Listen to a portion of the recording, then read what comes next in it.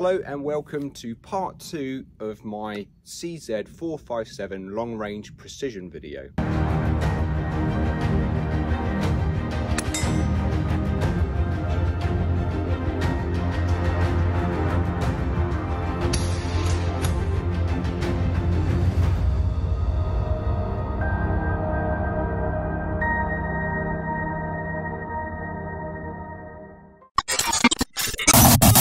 The CZ457 long range precision uses standard 2.2 rimfire ammunition. There's a lot of 2.2 rimfire ammunition out there, and your rifle may have a preference for which one it groups with the best. I haven't done any tests to find out which ammunition my rifle prefers yet. However, I have been running Ely subsonic, Cellier and Bellet subsonic, CCI Minimag, Blazer, and they all run fine. I will do some tests down at the range to see if I can work out exactly which ammunition my rifle prefers. Load in your magazine. The CZ457 long range precision comes with a standard 5-round plastic magazine. Bring it closer just so you can see it. To insert rounds into the magazine, you place the round on the top of the feed lips, push down, and then slide the round all the way to the back. To insert the next round, you push down on that round and then slide it all the way back, and you continue that until the magazine is full. 5 rounds later, that magazine is now full. If you come to the end of your range day and you want to empty your magazines to put your ammunition back in the boxes, you just simply slide it out from the rear forwards. So I don't know if you can see that, just slide with your finger. And then you can stow the ammunition safely. Loading the rifle. To load the rifle, ensure the bolt is back. On the base of the rifle, you have a magazine well. Pointing the rifle in a safe direction, get your magazine and place it into the magazine well. It should slide all the way in. And there may or may not be a little audible click. Always pull down your magazine just to make sure that it is secure. So that is the rifle loaded. When you chamber a round at the range, make sure the rifle is pointing in a safe direction. At the range, make sure the rifle is pointing in a safe direction. Run the bolt forwards. It will pick up a round and insert it into the chamber. And that is your rifle ready to fire. On the rear of the rifle, you have the cocking indicator protruding. To unload your rifle after you finish shooting, make sure your safety is on. Finger away from the trigger. Depress the magazine release lever, so pull it back towards you. Your magazine will drop out. Remove the magazine. Open the bolt. Bolt to the rear. That will eject the round. Ensure that it's clear. Once you're happy the rifle is clear, insert your breech flag. I thoroughly recommend that you do not dry fire your 2.2 rimfire rifle, as it will damage the striker or the mechanism, or perhaps even the bolt face. So just don't do it. If you do want to dry fire practice with your 2.2, make sure you use snap caps. After you've been to the range and you've put a fair few rounds through your rifle, you're going to want to clean it. Well, I hope you're going to want to clean it. You need to keep your rifle nice and clean so that it's maintained, and that the next time you take it out of the cabinet, it's going to be the same performance that you expect. So, to make sure you can maintain your rifle, you're going to need to invest in some cleaning equipment for your rifle. I have a Bortec Bore Sticks 36-inch cleaning rod. These things, like that, amazing. Decent bearings and everything in there. Good construction, coated, so good bit of kit. And also these ones are color coded as well, so you're going to want the orange handled one. Bortec rimfire blend. Just follow the instructions on the back as to how to clean it. I will do a video, but just do what it says there and you can't go wrong. Bortec Friction Guard XP. This is gun oil, but it's good. It's a good gun oil. It's a nice thick consistency, so it stays on there. unlike some of the sprays which will come off quite easily. This will stay there. To go with the bore sticks, I have nylon brushes. So these are the Vortex nylon brushes, and a patch jag. There you go. I just keep them in one container. They all come separately in like little containers like this. And you're going to need 1-inch patches. I get the 1,000 packs of Vortex patches, and that should last you a good while, but they're all cut to size, so it's nice and easy because you don't want to spend your entire life cleaning. Other things you might find useful, I have a breech tool. These are designed for 5.56 semi-auto rifles, so probably kind of military application, etc. However, they're just really cool because they can bend into places where my fingers can't quite bend that way. You've got a little brush attachment there. It comes with a few spares, but that can go on in a number of different configurations depending on the angle of the thing you're trying to clean. A spiky bit that you can use for cleaning, getting in those awkward little places.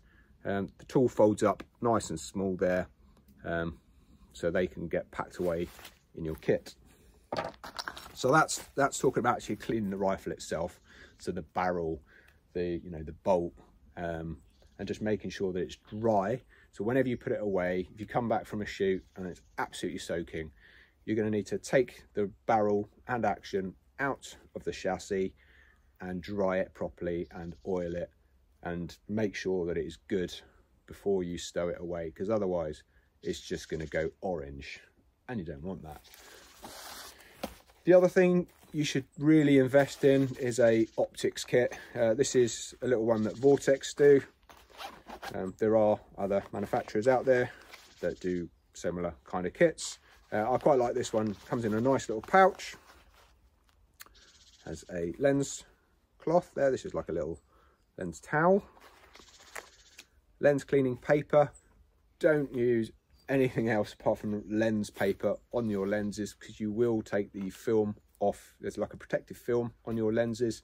If you use like rough papers, toilet paper, whatever else, just don't, because you will damage or scratch your lenses. So you've got optical cleaning tissue there. Again, doesn't have to be Vortex. You can grab some off Amazon or wherever, the packs of lens cleaning paper.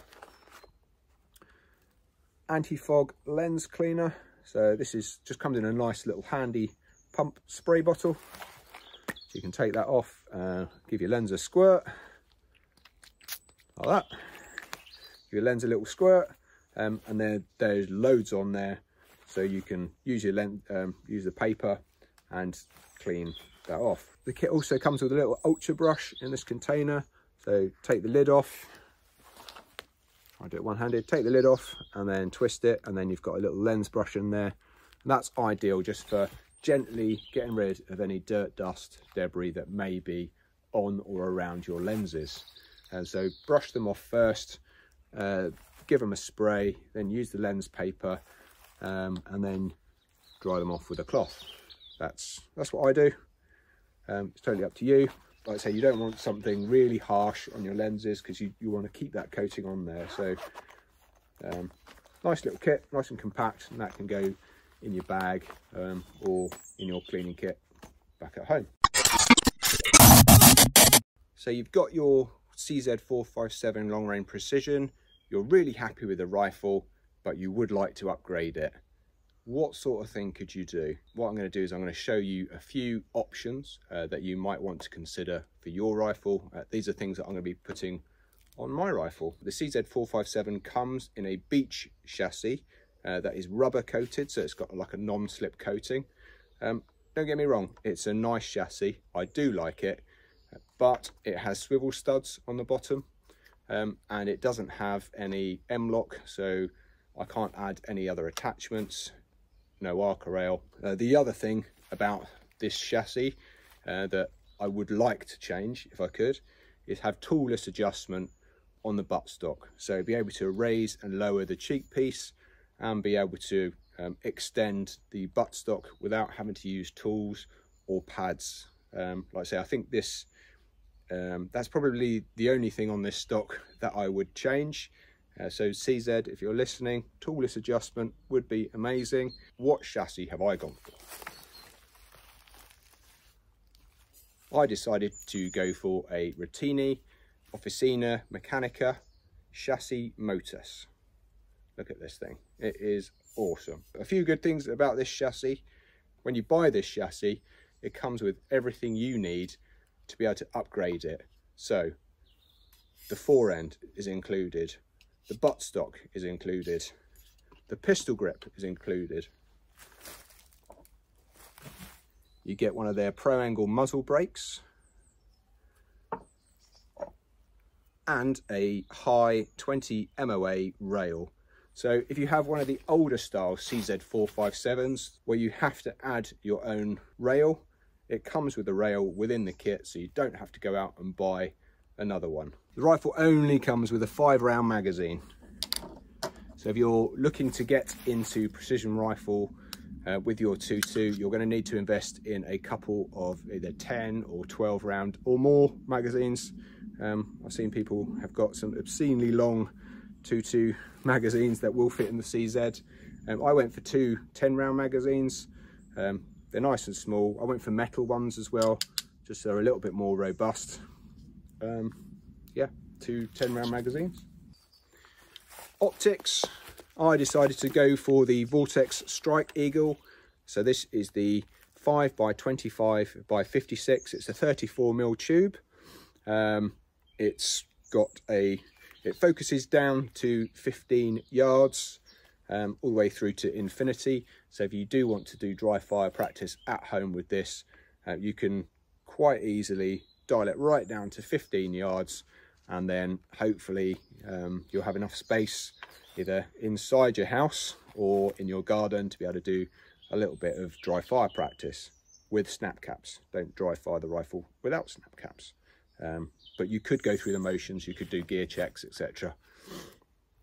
I've gone off topic, haven't I? Anyway, I was talking about the scope. So yeah, things I like about this scope is it's got locking turrets. So you lift the turret, you turn it around and you can lock it down. So if you are going to dial elevation for a stage, you're not going to knock it off. It's going to stay on whatever you dial it to. This thing's got 0 stops as well. So lift it up, there you go, 0 stop fitted, and that goes 0.5 MRAD below your 0, and then you can just lock it back in.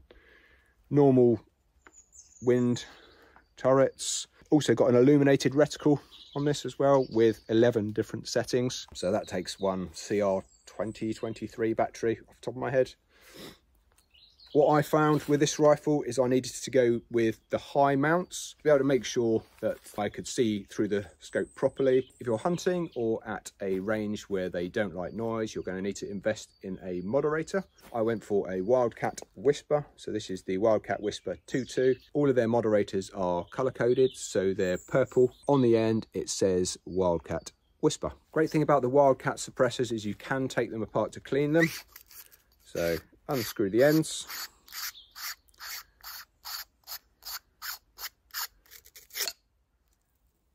I need to clean that. So there you go, you can take that apart. This is all color coded as well, so purple inner on there, baffles, and then okay, so I can't get the other end out, which probably means I really do need to clean it.